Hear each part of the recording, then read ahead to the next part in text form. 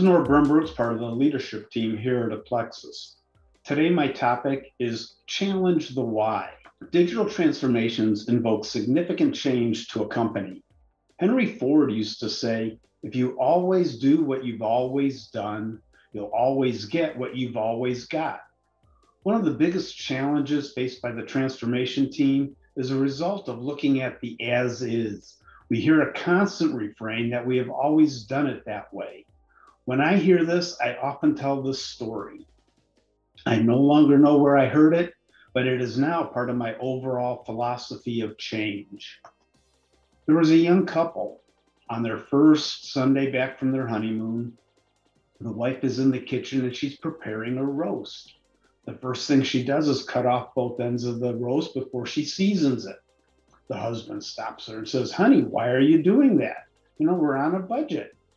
And she says, I don't know, that's the way my mother always taught me how to make a roast. A week goes by and next Sunday he happens to be at his in-laws. He walks in the kitchen and his mother-in-law is also making a roast. She starts to cut off both ends of the roast and seasons it. And he says, Ma, why are you doing that? Why are you, cutting off both ends before you season it? And his mother-in-law says, well, that's the way my mother taught me how to make it.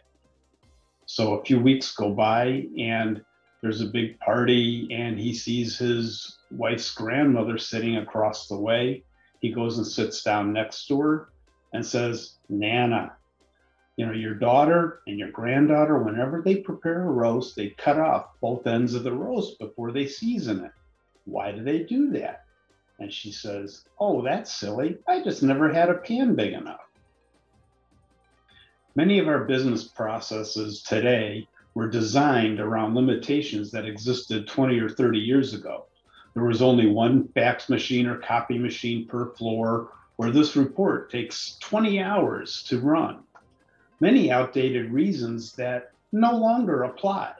Please, when you start your digital transformation, establish this ground rule. Challenge the why. And feel free to use the roast story.